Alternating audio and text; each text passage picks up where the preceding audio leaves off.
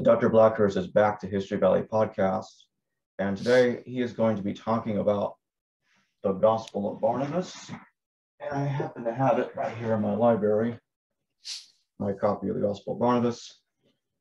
And it says all kinds of strange things. It does. Judas Iscariot was crucified instead of Jesus. And that's really strange. And I definitely have plenty of questions for you about the Gospel of Barnabas.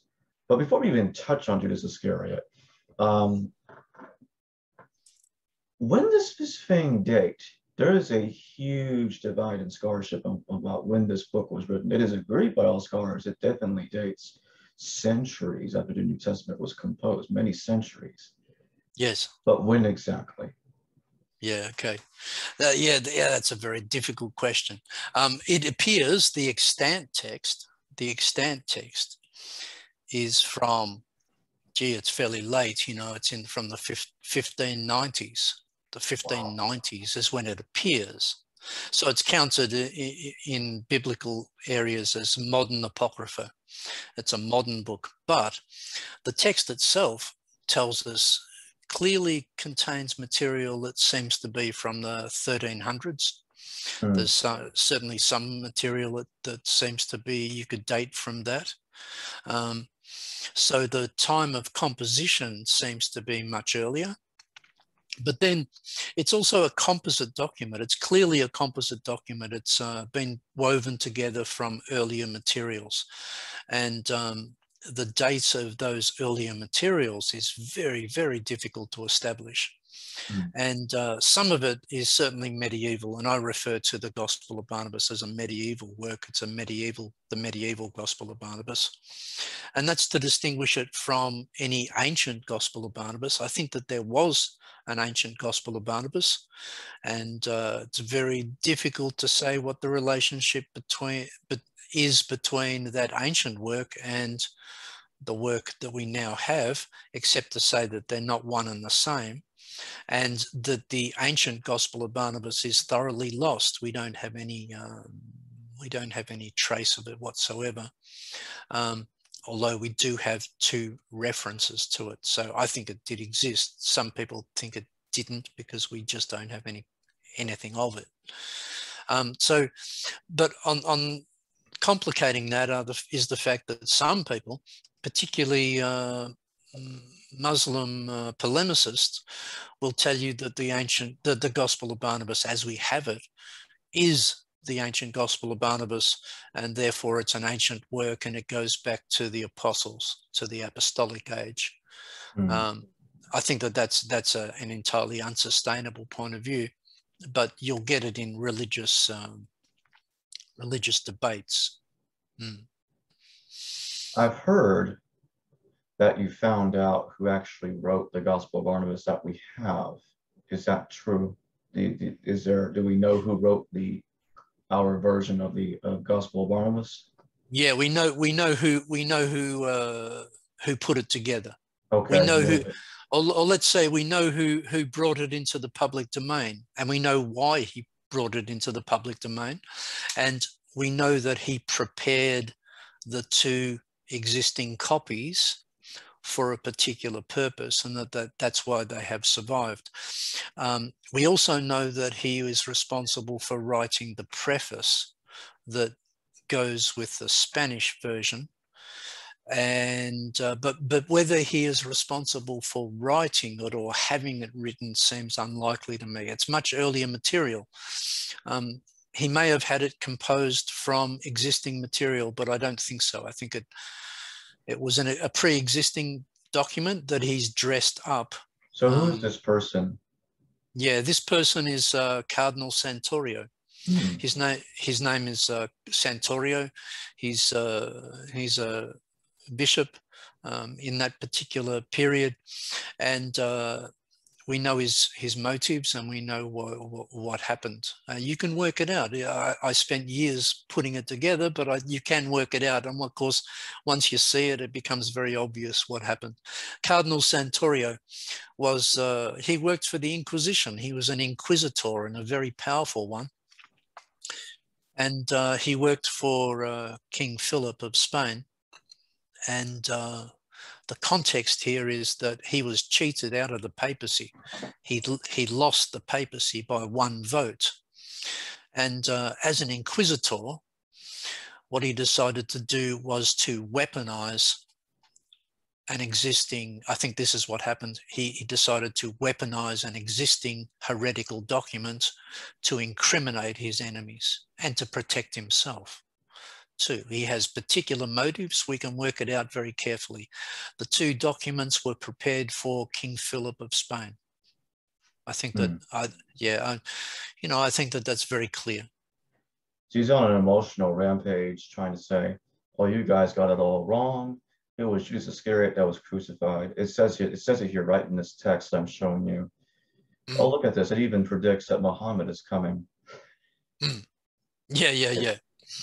Yeah, it's because the context of this is wars between Spain and Turkey, with the church and Italy is sort of the meat in the sandwich in between. So you've got to understand that context. It's a very I think that this document comes into Europe after the Battle of Lepanto.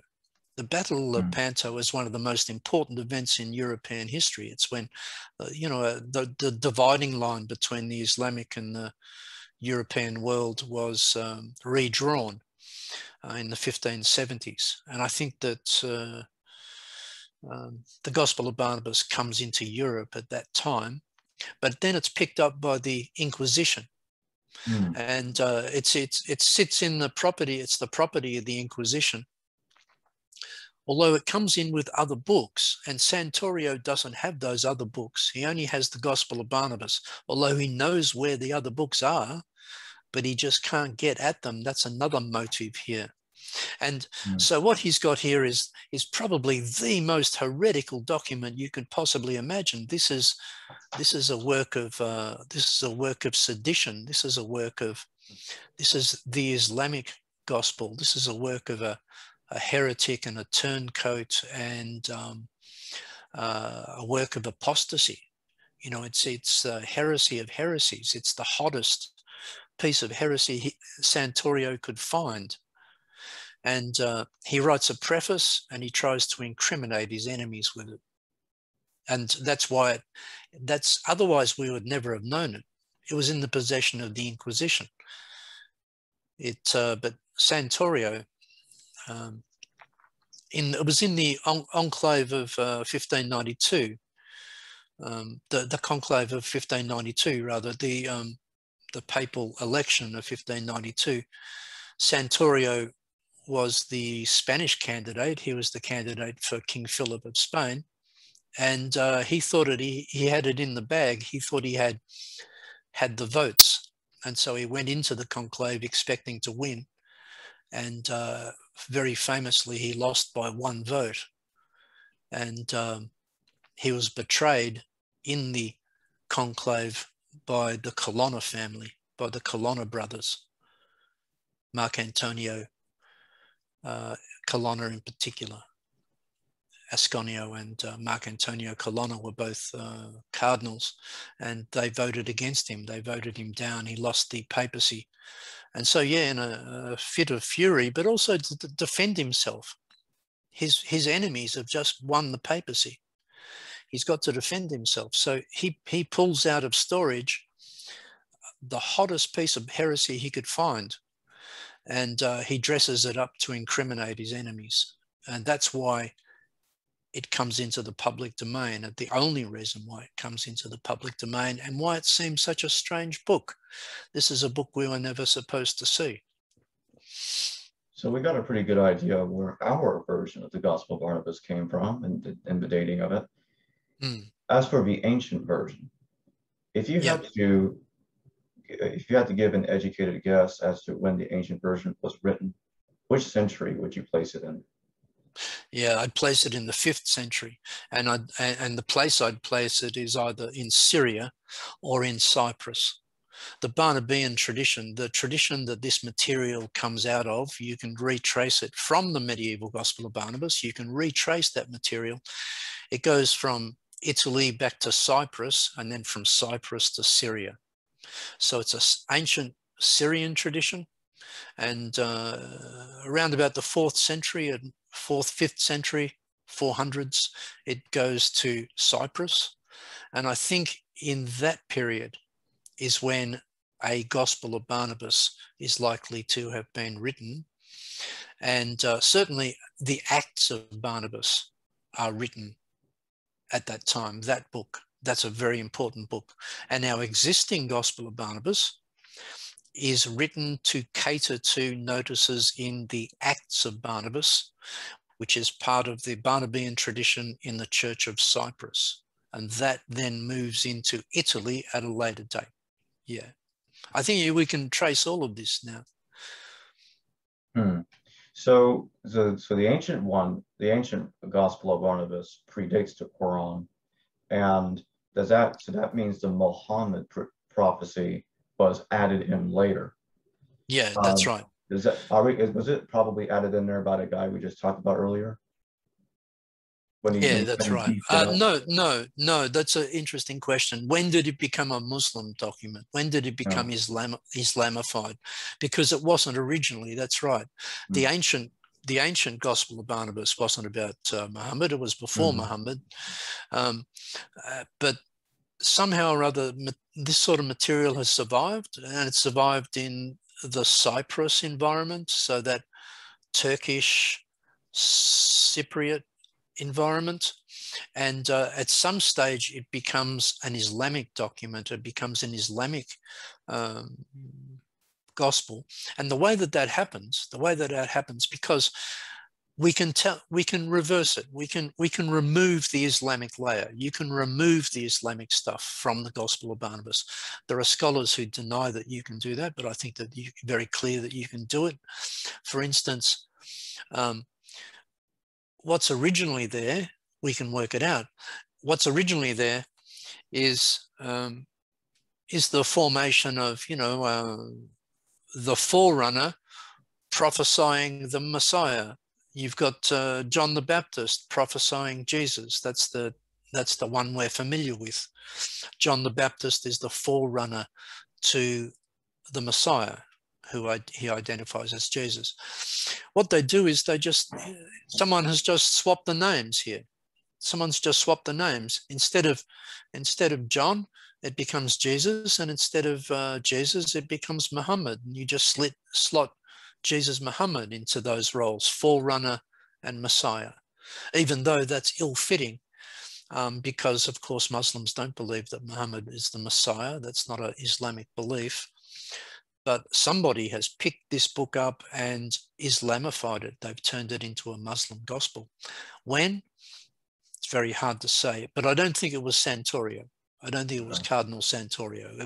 It was done before that, and that's why it is such a hot property in his hands, and why he can weaponize it so much.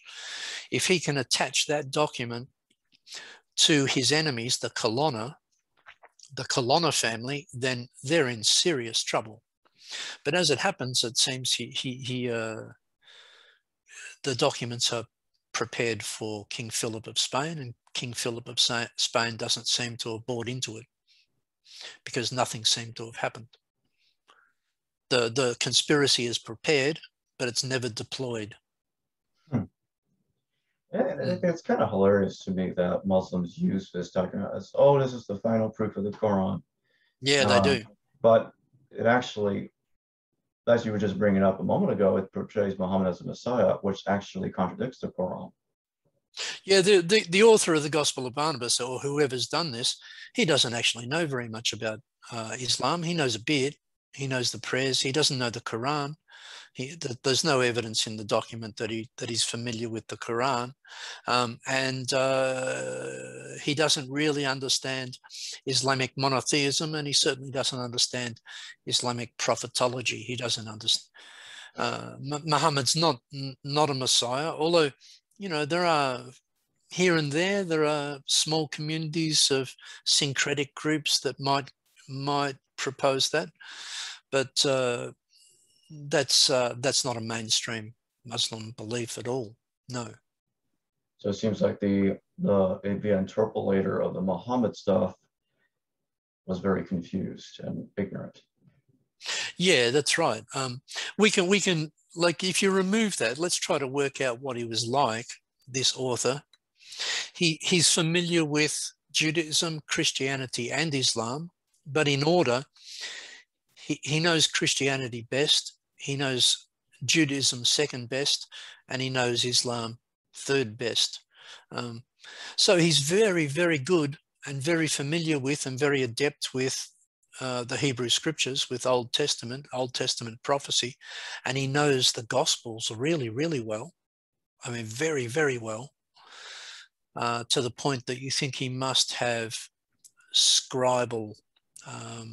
He must be must be very well educated in that area. But when it comes to Islam, he has a second-hand familiarity with Islam. He has, I think you can safely say that he hasn't lived in a Muslim environment for any period of time. So he's a Christian, a Jewish Christian, who has a faulty understanding of Islam. Whether he subscribes to Islam in fact or not is another matter. Whether it's actually written by a convert, that seems to be how it's presented. It's written by a convert. But a lot of converts don't know much about what they're converting to, and they learn over a period of time. In the beginning, he doesn't seem, at the time of writing, he doesn't seem to know very much about Islam. Well, okay. We'll end it there. Thank you, Dr. Blackhirst. I think at some point in the future, if I can think of other things to talk about regarding the Gospel of Barnabas, I'd like to do another episode with you in the future on this. Sure, yeah.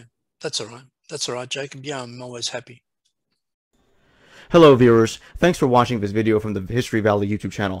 Please don't forget to subscribe and hit the notification bell, and if any of you wish to further support this channel, please consider checking out this channel's Patreon page and becoming a patron, and or donate through PayPal or through Super Chat during a live stream. Thank you.